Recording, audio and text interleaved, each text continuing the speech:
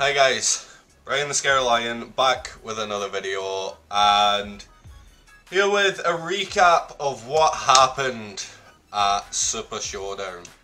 It was shit. It was shit. I spent most of the time fucking shouting at my TV, just shouting about how fucking bad it was. Literally, me and Tom had started watching it together. Like, you can see him just there in the background. We started watching it together, and Tom made it through a few matches before going, do you know what, I can't fucking watch this anymore. It was that awful. I am angry. I am angry at this fucking show. Coming from a proper wrestling fan. Like, I love wrestling. This hurt. This show hurt. I know I'm talking a lot about it before I actually get into the matches, but I expected bad. I did not expect this bad. But with all that being said, let's get into the actual matches. Now, the first match that we saw was on the kickoff show. We were kind of worried that it wasn't going to happen because it didn't happen until there was like 10 minutes left on the kickoff show. But it was the Usos versus the Revival. It was a decent match. Like, it was a tag team match between two of the best. I think the thing that really pulled away from this was the fans, really, which is a theme of the night. The fans just seemed to gobble up what WWE was putting out there for them, which kind of sucks. It was a good match. Like, it was a really decent match between two of the best tag teams in the world. We ended up seeing the Usos walking away with a victory because, well, did we really expect any different? They finished it up with a double super kick. 1, 2, 3, done. Next, we moved on to the main show, and the first match that we got there was Seth Rollins versus Baron Corbin. This match, really wasn't expecting much from it.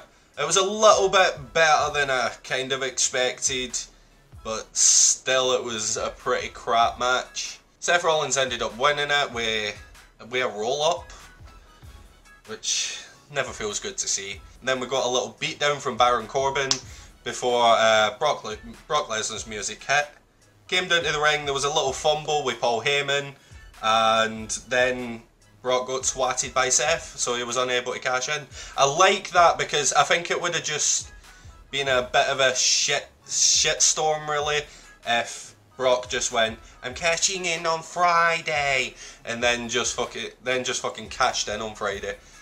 I want that surprise element. I like the fake outs. I want to see a lot more of that. But and yes, my imitation of Brock is as a child because, let's be honest, he sounds like a child. Next up, we got Demon Finn Balor versus Andrade. For me, this was probably the best match on the card. Both superstars actually did a great deal in this. I probably would have liked a lot more, but this match was still really good, and it's such a shame that it was on this pay-per-view. We saw Balor kicking out for receiving the Hammerlock DDT. We saw the coup de grace. We saw fucking that DDT from the top rope from Finn onto Andrade. That was fucking incredible. But we ended up seeing the coup de grace into the 1, 2, 3, and Finn Balor retained. The next match that we got was Shane McMahon versus Roman Reigns. Again, this was, well, to be fair, this just felt like a match. It was just a match that was there. A lot of interference from Drew, which I do like. It kind of pushes a little bit more forward for Reigns versus Drew, which we've already seen a million times, but hopefully we'll get Drew winning the next one. We ended up seeing Shane walking away with a victory on this after Roman was hit with a fucking Claymore. I mean, it was a match. There wasn't really anything to write home about here.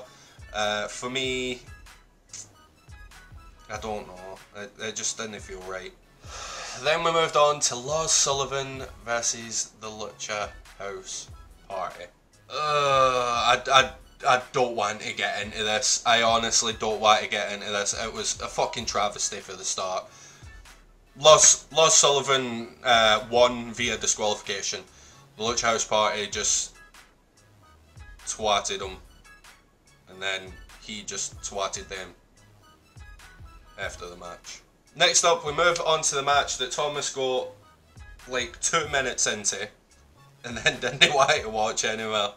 And I don't blame him. If it wasn't for the fact that I like doing these videos and talking to you guys about what happened at wrestling, I would have turned this pay-per-view off. It fucking irritated me. But this was Triple H versus Randy Orton. This match was very, very slow. Like, so fucking slow. We saw attempted finishers that were reversed. We saw spine busters. We saw Orton with a headlock. Like, obviously, the master of the headlock. No, honestly, like, it was a match and it was slow. Jesus Christ, I've never been so bored. Randy Orton ended up winning this after hitting an RKO onto Triple H and getting the 1, 2, 3. There was nothing from it. There was no story in this. And Randy Orton won. Fair enough. Don't care. Moving on. Another match I don't want to talk about. Strowman beat Lashley. There you go. That happened. Don't care. Next up, we had the WWE Championship match between Kofi Kingston and Dolph Ziggler. Again, it was a match. Like, don't get me wrong, I kinda had hopes for this match. I mean, Dolph Ziggler's character might be boring and proper there, but it's Kofi Kingston and Dolph Ziggler. Dolph Ziggler's great in the ring. Kofi Kingston also great in the ring. They could have put it on a fucking fantastic match. Instead, what we got was a standard match. A standard match. We saw Ziggler avoiding finishers at times, which was really good. We saw Ziggler kicking out after receiving the SOS, which I felt like maybe it's building, maybe it's building. On the outside of the ring, we saw Kofi going for the trust dive, took them barefoot, but Kofi hit a lot of it and ended up like hurting his back, and Ziggler played to that. Ziggler ended up super kicking Xavier Woods, which would end up playing into Xavier Woods hitting Ziggler like when the ref's back was turned, and then Kofi hitting the Trouble in Paradise to pick up the 1, 2, 3. Kofi retains with an assist. I don't like that. He's meant to be the babyface. Maybe we'll get a heel turn, I don't know, but if we don't get a heel turn, then what's the point? Ziggler's getting a rematch inside a steel cage. Okay. We're seeing another match between these two. On to the 50-man Battle Royal now, and oh my god, can you pander anymore? Fuck me. The good thing was right at the beginning we got like multiple entrances, like we got loads of people coming down to the ring, but we also got multiple individual entrances from The Miz, Samoa Joe, Titus O'Neil, so that they could play on the Titus World Slide thing a bit. I didn't actually mind it. I mean, don't get me wrong, over this whole Titus World Slide, but fair enough, it was in there. And Elias and Cesaro got his in entrance. I absolutely loved that. But having the rain entrances, that was good. So I thought this might ended up pulling into something. Right, I'm gonna get into the ending and how that pissed me off. But the biggest thing that pissed me off was some of the eliminations. Like, we had Titus O'Neil eliminating the War Raiders or the Viking, whatever they're called now. Fucking, I'll just refer to them as the War Raiders, right? Titus O'Neil eliminated both of them. Even worse than that, Sin Cara eliminated Shinsuke Nakamura. Sin fucking Cara. Oh, I swear this whole fucking thing has just got right on my nerves. Before I move on to the end, let's talk about at least one good thing. It's nice to know that we've got AOP back, because we saw both Razor and Akon in this match. So hopefully we can push them back into the tag team division and actually do something with them, no fucking bury them like they did with the whole pissing thing. Final two in this match were Elias and, what's his name? Mansoor? I don't know the guy. But you could clearly tell that they had him win, right? They had flipping Elias out and over and out, whatever, right? And Mansoor won. And it was just clear pandering. Don't get me wrong, I could see the fans in the stadium were loving it. But the thing is, you could have got the same effect having Ali won. Fair enough, we would have said like it was pandering, like we knew it was pandering. But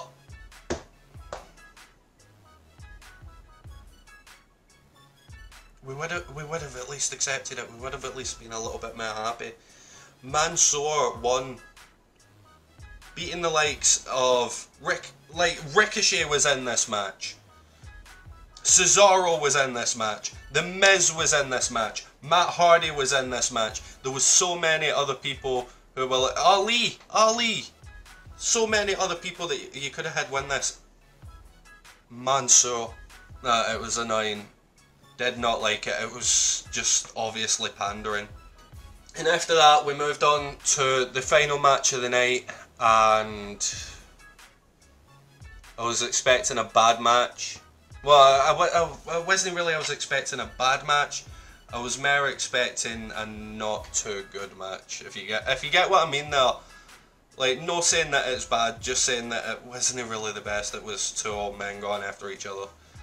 It ended up being two old men going after each other. By the end of it, you just felt sad. We saw a lot of botching going on. We saw Goldberg bleeding. We saw that choke slam. And to finish it off, right, The Undertaker won it after this disgusting choke slam. And they showed The Undertaker's face, and you could see just how unhappy he was. And I hate to say this, I absolutely hate to say this, but there's got to be a time where you realise enough's enough and maybe it's just time to stop. And that's how I feel like it is with The Undertaker now. We've seen his matches get increasingly worse. And it's so upsetting to see as a wrestling fan. Like, I grew up fucking loving The Undertaker. Who didn't love The Undertaker? He was your biggest draw for WrestleMania. Like, you always wanted to see The Undertaker at WrestleMania. And that was just so saddening to see that. So there you go, there's everything that happened at this shit show of a fucking pay-per-view. Like, honestly, I've seen some bad pay-per-views. I mean, fucking hell, the greatest Royal Rumble wasn't the best. Crown Jewel wasn't the best. This is the worst of the fucking worst. I hated it. I despised everything that this fucking pay-per-view is.